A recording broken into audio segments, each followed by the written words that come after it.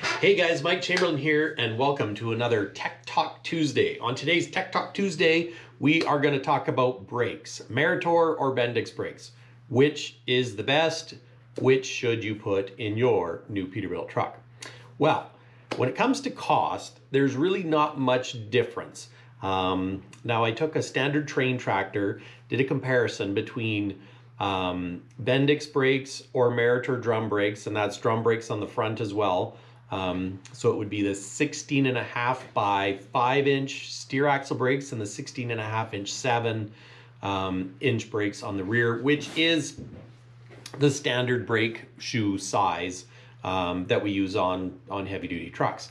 Now, the difference in price on this chassis it was a 389 low roof tandem, and the price difference worked out to $102 difference. So really, basically not much difference, and that was $102 more for the Meritor Q Plus over your standard Bendix brakes.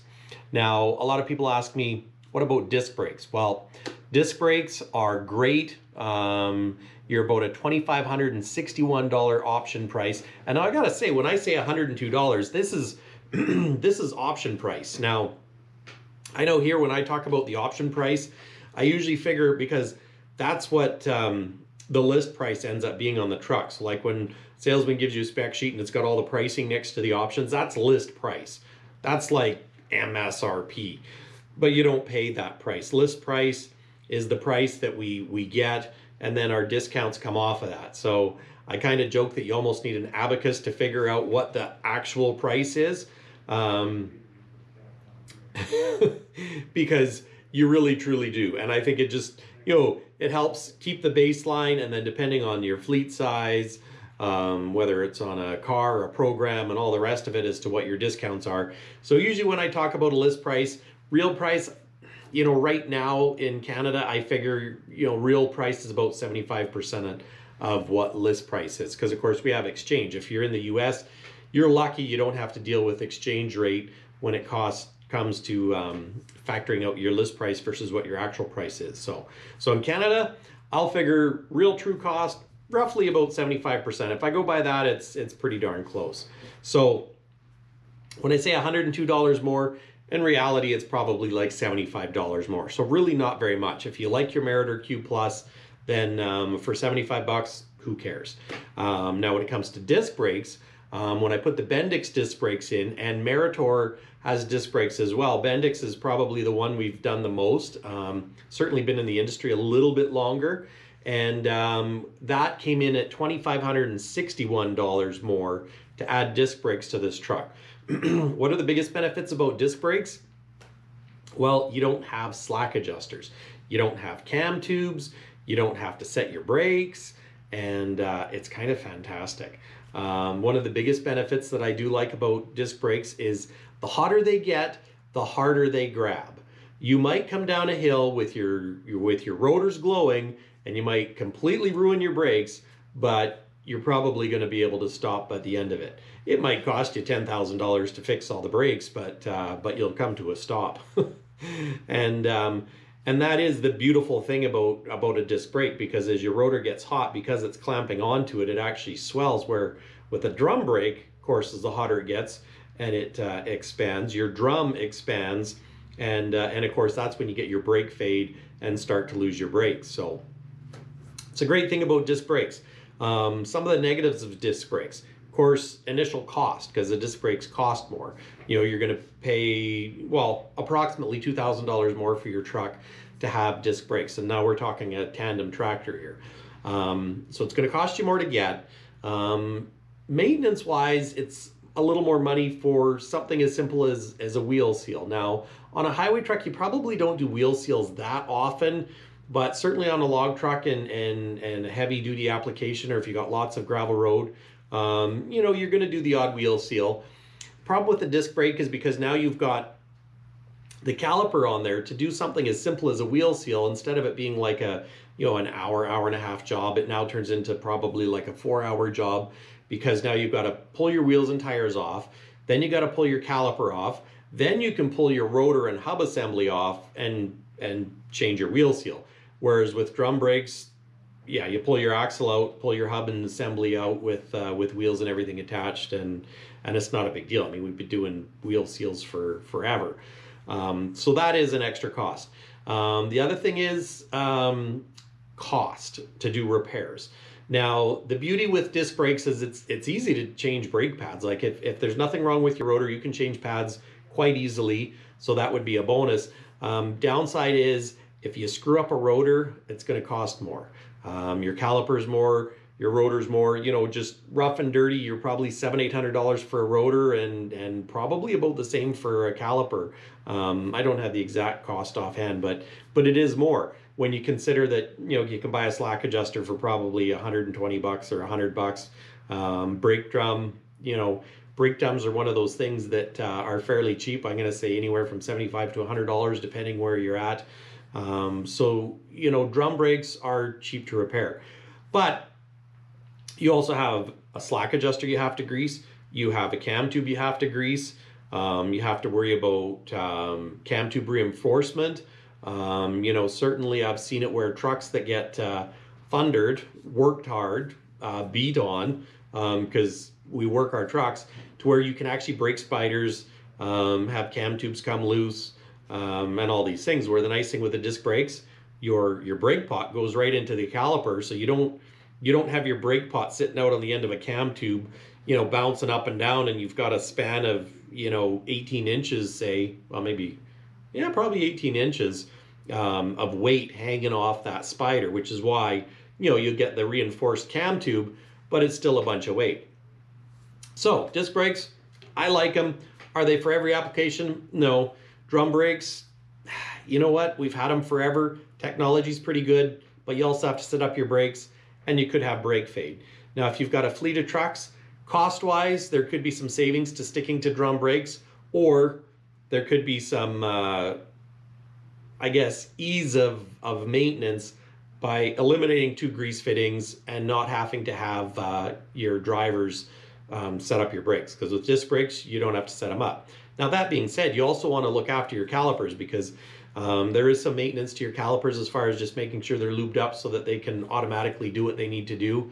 But overall, disc brakes are great. Drum brakes, they do a great job nowadays as well. It's more affordable and they're easy to work on. Now, whether you should have Bendix or Meritor, getting back to the initial conversation or topic of conversation here, or reason for my vlog, Meritor disc brakes. I'm going to go out to the parts department, and I'm going to show you the difference between a Q Plus shoe and a Bendix extended service. And there's also a difference between a regular Meritor Q shoe versus a Q Plus shoe. Now, personally, I've been ordering lots in with Meritor because Meritor, when I was doing brakes, Meritor brakes were way easier to do. With the Bendix brakes, it is a little bit different because you've got the way the pins go through your spider. They're not as, they can be harder to change your rollers. Whereas in the Q, your rollers sit on top, and you know, it's easy to change the rollers on a Q Plus shoe. So it is a little more involved when you get into the Bendix brakes.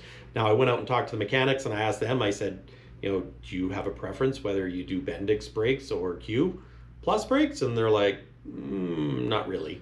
If one's going to be a bugger, it's going to be a bugger as far as the Bendix go. But they didn't really have a strong opinion. Now, another argument for maybe not going to disc brakes is if you're an owner-operator and you don't really have brake issues and you don't want to spend the money, and it's like, how often do you do brakes? If you don't do brakes very often, of course, maybe that could be an argument to go disc brakes as well. If you don't do brakes very often because you look after your brakes and you don't wear them out quickly, that could be an argument to go with disc brakes versus, you know, sticking with drum, because, you know, drum is going to be more affordable to do brakes. But okay, guys, let's go out to the parts department and I'll show you the difference between a Meritor Q and Q Plus brake shoe as well as a Bendix brake shoe. And just like that, we are now with the brake shoes. So this is what we will call a Q series shoe. Note the thickness. The where your rollers attach. So that is what is a Q shoe. A lot of trailers use the Q style shoe, and this is a Q plus. Ugh, as I pull it out. Now, if you look at the difference between the Q plus versus a regular Q, the Q plus are quite a bit thicker. You know, you've got the same rollers, and Q plus is a little bit thicker, hence the plus. Q plus. Personally, I've always liked the Q plus. Now this is your Bendix brake extended service. So I'll just turn it this way, being sure not to not to get them mixed up, because then I'll really be in trouble. But when you look at the Bendix extended service, that is a nice thick lining. I'm gonna say, shoot, it's almost as much as it's hard, tough call. I'd have to get out a tape measure or whatever to see if that's more than a Q plus, but it's pretty darn close to being the same. But you know, different roller. You've got the bigger roller here, and the smaller one on this side. Is it smaller? Well, it's about the same, but certainly bigger on that side, and that's the one that you can't change. So when it comes right down to it, which is better is personal preference. Now, what I like to do, and this is what I recommend, is if you've got Eaton diffs, go with Bendix brakes. If you've got Meritor diffs, go with Q plus brakes. I've kind of been leaning a little bit towards Meritor lately with some things, but you know, it's like the yin and yang, pros and cons. There's pros and cons to going with each. But the one thing I do know is don't put Bendix brakes with Meritor rear diffs. I did that for a customer, and not that it's a big problem as far as, you know, doing the brakes as it stops, but the one issue that I had on this customer's truck is there's just a little bit bigger gap between the dust cover and your brakes, which if you're on highway, let's face it, doesn't matter. But he's off-road, he's hauling logs, and it seems to pick up rocks in the brakes all the time. So when he's stopping, he's got that ee, and every time I see him, he reminds me about it, and I will never, ever, ever do that again for him, because otherwise I will be in trouble. But we've tried, you know, bigger grommets, but there's just a little bit of a gap where the dust cover goes around the cam tube, because it's a Bendix Spider on a Meritor diff, so it's not quite perfect. So yeah, Bendix brakes on a Meritor diff, you probably got squeaky brakes. And I'm betting if you got squeaky brakes right now, yeah, you might want to check. You might have Bendix brakes on Meritor, or maybe it's the other way around, and maybe you've got, you know, Eaton diffs and you've got Meritor brakes, so, or Q plus. But anyways, that's my opinion on Bendix versus Q plus. Which is better? It's up to you. Which is going to do the best job? They're all going to stop. It really comes down to personal preference. And personally, I like Q plus because when I was doing brakes, it was a lot easier to do Q plus, I found. And the other thing you want to make sure you do, if your truck was ordered with Q plus, do not put Q shoes on. They will fit, but the problem is because your brake drums were built for Q plus, you're not going to have enough brake adjustment. So no Q shoes with a Q plus drum. So you can put Q plus shoes with a Q drum if it's a little bit worn. But anyways, that's my opinion. So anyways, guys, thanks for coming to this Tech Talk Tuesday. Till next Tuesday, Mike out. Peace. Later. Bye. Hang loose.